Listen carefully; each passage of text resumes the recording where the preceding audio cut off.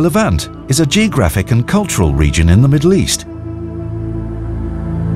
It is the crossroads of Western Asia, the Eastern Mediterranean and Northeast Africa. The term Levant, which first appeared in English in 1497, originates from the French word levant, which means rising, that is, the point where the sun rises.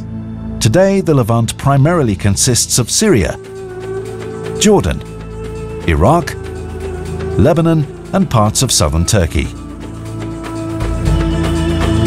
A country of fertile plains, mountains and deserts, Syria has a dry and hot climate with mild winters. The Syrian capital Damascus is believed to be the oldest inhabited city in the world. The population of Syria is around 23 million. Arabic is the official language, while English and French are also spoken.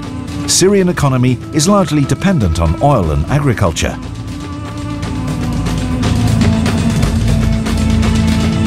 To the south of Syria lies the Kingdom of Jordan, one of the Arab world's most cosmopolitan countries. The population of Jordan is 7 million, and Arabic is the official language. Classified as an upper middle-income country, Jordan's health service is considered one of the best in the region. It is also one of the world's largest producers and exporters of phosphate. Jordan offers everything, from historical sites like Petra and Jerash to modern entertainment in cities like the capital Amman, making it a major tourist hub in the region. An immediate neighbor of Jordan is Iraq.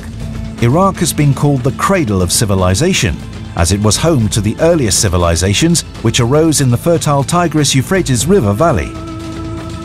The Iraqi capital, Baghdad, is the second largest city in the Arab world behind Cairo. Iraq's economy is dominated by the oil sector. It ranks second in the world behind Saudi Arabia in the amount of oil reserves. Iraq has a total population of about 33 million. 80% of Iraqis are Arabs. Another 15% are Kurds. By far the largest ethnic minority, they live primarily in northern Iraq. Both Arabic and Kurdish are official languages of Iraq.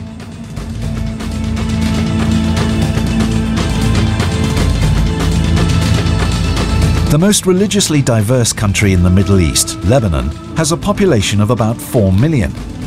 16 million Lebanese live abroad. While Arabic language and culture is all-pervasive, there is also a strong French influence on Lebanese life. The Lebanese are noted for their commercial enterprise. The country's economy follows a laissez-faire model, and government intervention in foreign trade is minimal. The Lebanese media is believed to be the most liberal and free in the Arab world. The land of the cedar tree and white snow-capped mountains, Lebanon also attracts a good number of tourists every year.